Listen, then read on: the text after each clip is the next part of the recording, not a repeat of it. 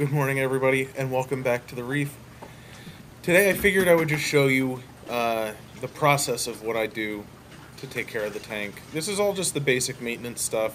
I did, before this, add in the daily dose that we're using of calcium to get the calcium back up from, I think it was 383 that Triton tested it,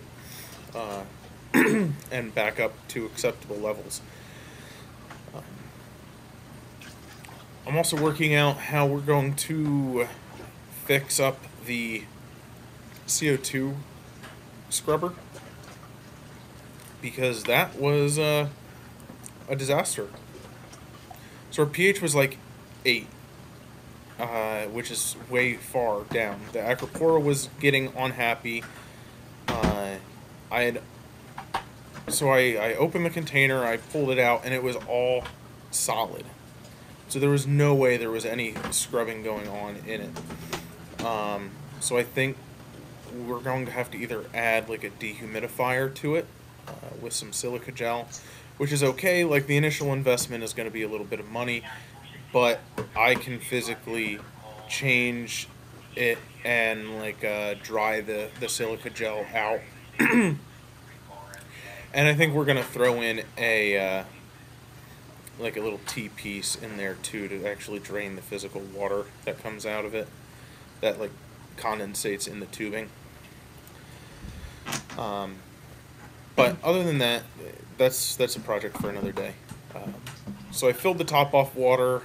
I need to clean that out. I really also need to get on that stupid project and get it done so that I don't have to carry a bucket around full of water anymore, because it really gets old.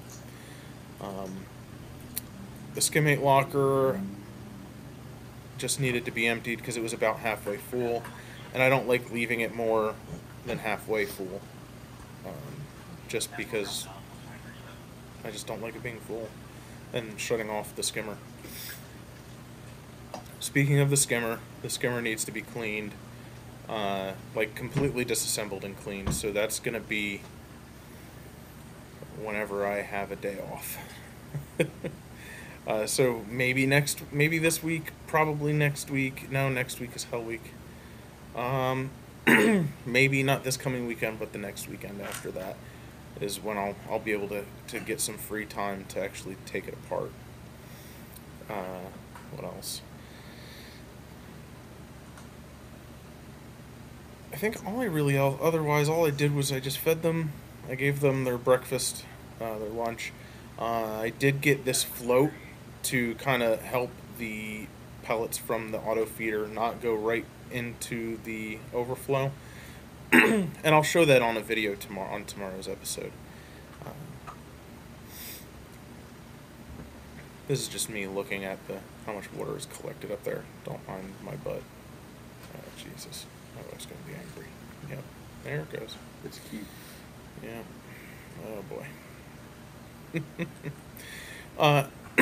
So I also dosed the magnesium. This is the magnesium.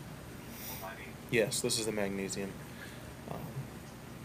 So I think tomorrow we'll do just a quick check of our calcium and our magnesium, just to make sure and see what it's looking like.